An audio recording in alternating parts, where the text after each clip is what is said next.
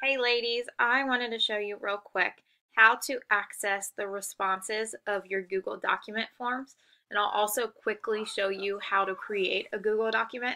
So you're going to want a Google account. So you are going to come in. I am already logged in, as you can see up here, and you're going to hit these 9 little squares right here, and it's going to bring down this drop down, and you're going to want to go to the Google Drive, which is right here. And then in order to create a new document, you're going to want to hit this new button right up here. So you're going to hit new, and then you're going to hit this more so that you can go to the Google Forms. So even though it says Google Docs here, you want to go down to more and hit Google Forms. And that is going to bring up where you can add your title, you can add questions, you can change whether you give them multiple choice options, a checkbox. You can show the checkbox if you're asking them questions. You can give a drop down. You can give them a short answer area to put their answer in, which I usually do for like their name. And then when they're doing their address, I usually choose the paragraph. You can add in a video. You can add in an image, which you saw on mine. I added in the 3D Plus new formula image. And then you can add more questions that way, okay? And then as you can see up in the corner, it said that it was saving. So let me do that again so you can see. It says saving, and then all changes have been saved. So then you can safely go back and it'll have everything there. So you'll see all your documents here. You can see right here, I had a liquid foundation one when it came back in stock. So there was a limit of 2. I asked them how many foundations did they want, what color, and then I gave them a chart showing how to pick your shade, ask them a few questions, ask them if they wanted concealer to go with it, upsell, upsell, upsell.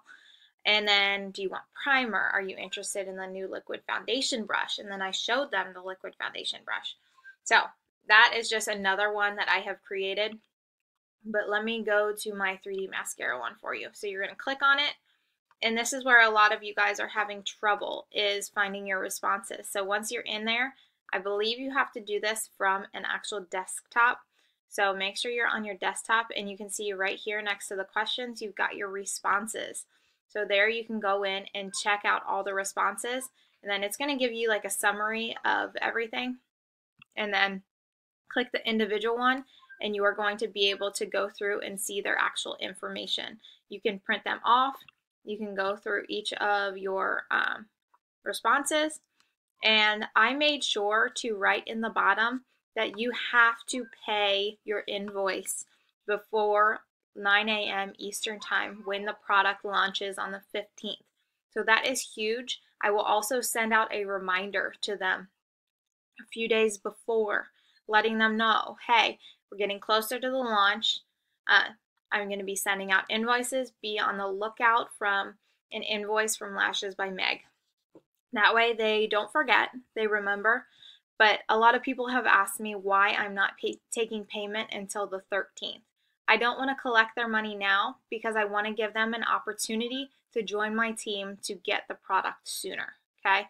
So I am still working on letting them see over and over that they can get the product in their hands right now if they join our team. So that hopefully answers that for you. You can use Square, you can use PayPal, whatever it is that you do to collect your money. I use Square. I love Square. I always have used Square. And then to get, here, let me show you one more thing before I hop off of here. To get the link, here, my thing's being slow today. Let's see, where did I do that? Actually, I think it was back on the main screen. So, I think it was right here. I hit open in a new tab, I think. I'm trying to remember where it was that I got the shortened.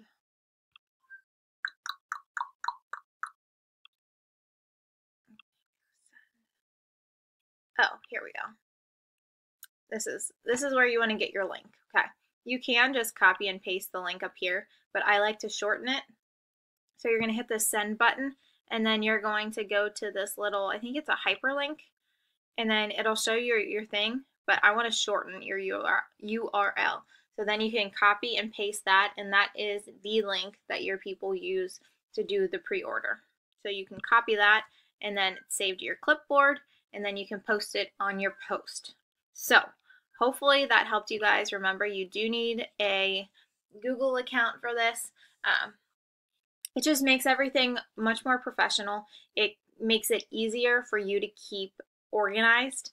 That way you can print these off if you have a computer at home, and you can make sure that everyone's orders are taken care of. You can write if they paid for it on there. You can write if the invoice was sent, if it was shipped. You have all their email addresses. You have all of their addresses ready right there. So hopefully that helped you, and I will talk to you guys later.